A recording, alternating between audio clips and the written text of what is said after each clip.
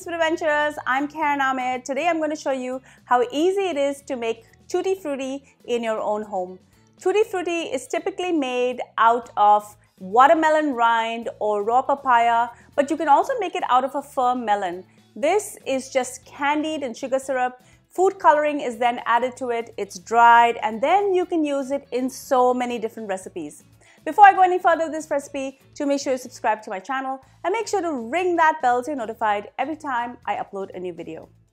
Now, let's get cooking. To make Tutti Frutti, ideally watermelon rind or raw papaya is used. But it's not in season, so a nice firm melon will work well. For flavor, I will also add orange rind and ginger. I have a cup here of the melon and 1 tablespoon each of chopped ginger and orange rind.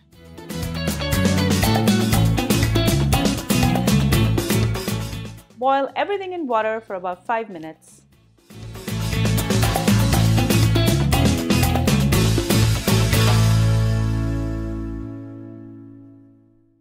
Once done, drain it. Now I'm going to add 1 cup of sugar and 1 cup of water, and I'm going to allow this to boil for a few minutes. The pieces have cooled down a bit. They cooked a little bit earlier, but they're still firm.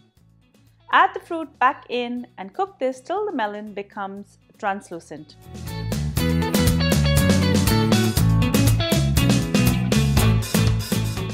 This should take about 10 to 15 minutes. Please note that if you're using watermelon rind or raw papaya, it could take a little bit longer to get translucent. I'm now going to strain this and divide it into 3 jars.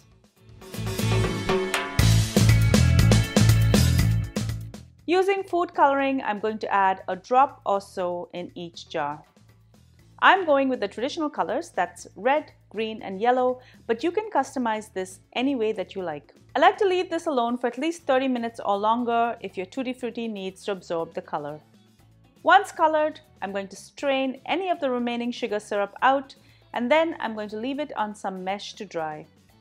You want to make sure that whatever you leave it on, the air can pass right through it. Depending on where you are and the temperature of your kitchen, the Tutti Frutti can take anywhere from 24 to 36 hours to dry. Mine took over 36 hours since I used the flesh of the melon and not the rind. If they're a little bit stuck together, you can just cut them apart. These can then be stored for weeks in an airtight jar. Thank you so much for joining me on Cravings for Adventures. I hope you enjoyed this delicious recipe for Tutti Frutti. It's so easy to make. It does take a few days to dry out, but it's totally worth it. If you love this video, guys, give it a thumbs up. Also, leave me a comment below. I love hearing from you. Make sure that you subscribe to my channel as well as that you've rung the bell so you're notified every time I upload a new video. And follow me behind the scenes on all of my social channels. I'm on Facebook, Instagram, Pinterest, Twitter, and most recently, you can also find me on TikTok. Until I see you next time, do take care. Bye. Okay, shut this. I need you to do a